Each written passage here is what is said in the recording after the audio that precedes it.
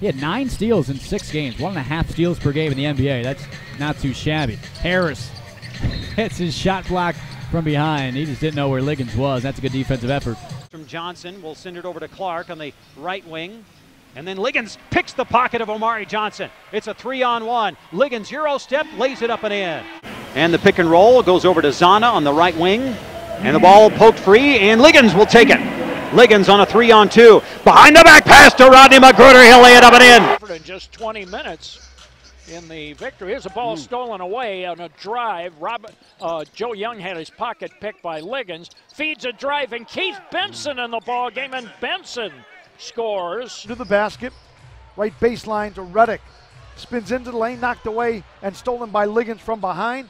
To Murray in front of the pack, drives and scores. Was up by 1. Oh, nice cut.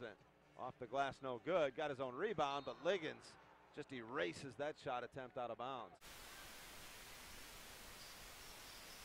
And with 7 to shoot, Iowa puts it back in motion.